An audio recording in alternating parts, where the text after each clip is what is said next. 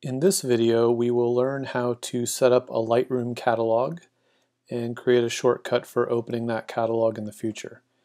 I'm going to start by opening up my external hard drive, and you will see that I've created a folder already in this external drive with my full name. Inside that, I have a folder called Camera Files, a folder called Exports, and a folder called Library. Camera Files is where all of my images will go. These will be organized into folders that are named for my last name, the course number, and the assignment number. I've already created these folders. You can always create them or create more of them later. Exports is where the completed assignments will go once we have finished and we have exported a catalog from Lightroom. And library is where we will establish the all-important library catalog file, or LRCat file. So having shown you that, I'm going to start up Lightroom, and the first time I start up Lightroom I would do it like you might expect to. I will find Lightroom either in the dock of the computer, or I can open up any Finder window, go to Applications, and locate Lightroom in my applications. This is the only time I'm going to start up Lightroom by just simply double-clicking it or clicking it in the dock. From here on out, we will use a different method for starting Lightroom that will help ensure that the Lightroom catalog we open is our main Lightroom catalog and is not a default catalog or some assignment catalog. And I'll explain why that's so important in later on in the video. So the first time Lightroom opens, if you look at the very top of the screen, you'll see that up here in the bar it says Lightroom Catalog. That's the name of this catalog. That's a default catalog. That's not going to be my catalog. Now you may notice also that over here it says my name. If you see your name up here, don't worry about it. You may see your name, you might see it just say Lightroom. That does not ensure that you are open in your personal catalog. What's really important is the name up here in the middle of that bar. Now this is an empty default catalog. We're first going to go to the File menu and to New Catalog.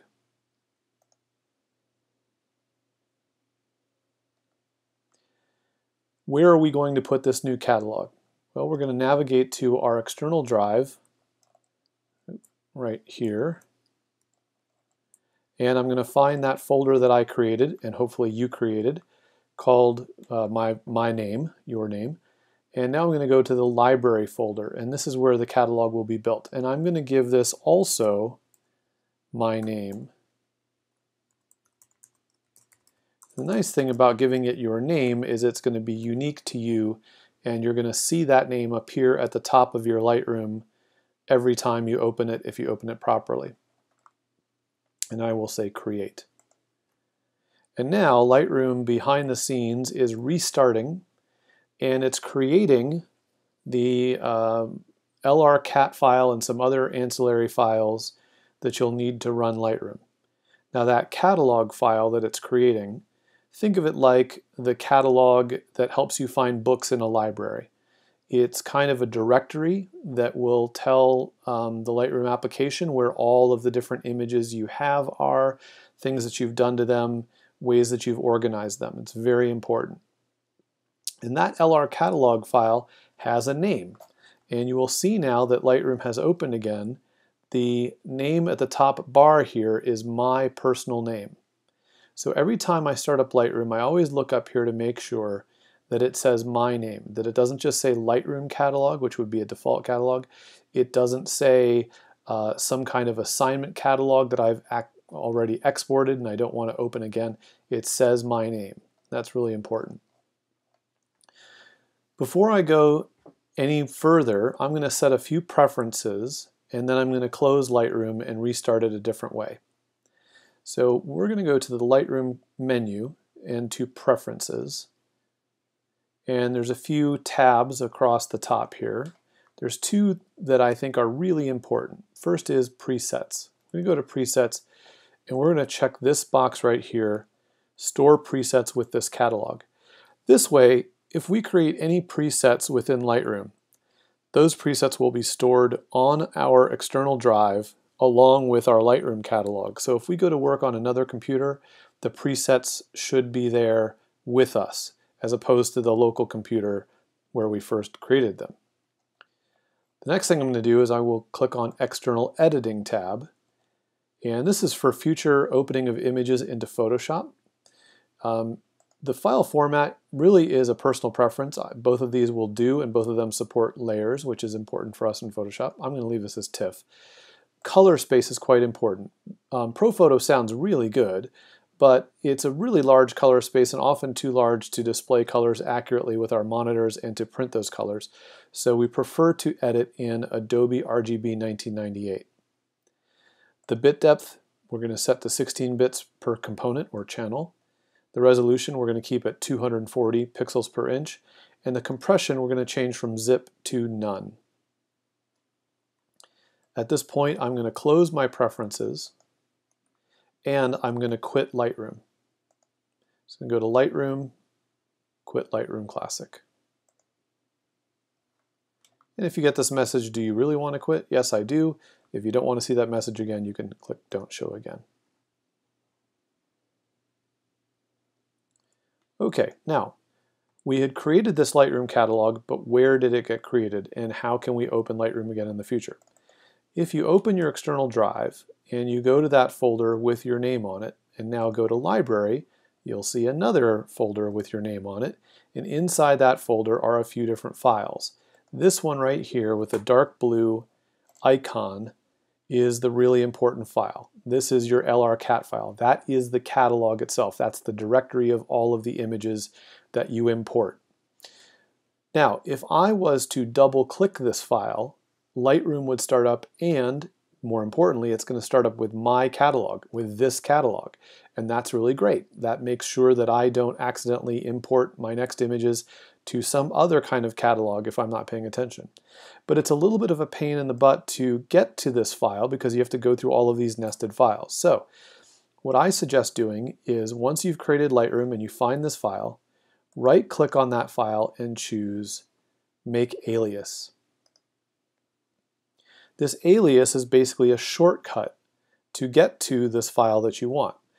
You can rename this alias anything you want. I'm not going to. I'm simply going to hit return so that it finishes that renaming. And I'm going to drag this alias to two different places. First, I'm going to drag this right onto my desktop. If you're on a local computer, your home computer, this is really handy to have a little shortcut to open up Lightroom right there on your desktop. The other place I'm going to drag this icon is onto the hard drive itself. And you can drag this a few different ways. You could simply drag it over to the name of the hard drive there in the left-hand column. You could drag it over to the hard drive on your desktop. However you do this, you're basically putting this shortcut at the top directory structure, top directory level of your hard drive. So how is this helpful to you? Let's say you show up in class at a school computer or your home computer and it's time to start Lightroom. You can do this a few ways. If you have this shortcut alias right on your desktop, well, all you have to do is double click that alias.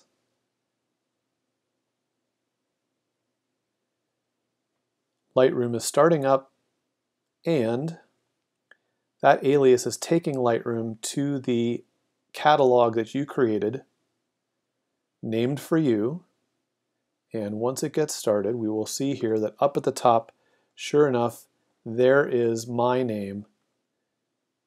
I know that that is my catalog. That is my main catalog that keeps track of all of my images. It's not a default catalog. It's not an assignment catalog. I'm going to hit quit on Lightroom and show you that you can do the same exact thing by simply going into your hard drive, because if you were at a school computer, you might not have an alias on that desktop. But if I go into my hard drive, here is that same alias on my hard drive, and if I double click that, it also starts up Lightroom with my catalog. And that is the way you should open Lightroom from here on. Do not simply go to the icon in the dock. Do not simply go into the Applications folder and open Lightroom, because you're likely going to get a default catalog or be prompted to create a new catalog. And you can get into a lot of headaches and hassle by creating new catalogs or by accidentally working in a default catalog. Okay, so now that this catalog is open again, I will show you, and I always check up here at the top, it says my name. This should say your name. It should not say Lightroom catalog. It should not say assignment 5 or something else that you may have exported when you've completed an assignment. Now that we have this, I'm going to hit quit again, and the next video will show you about how to import images using Lightroom and the best way for moving your files onto your hard drive and using Lightroom to import them. So I'm going to quit Lightroom right here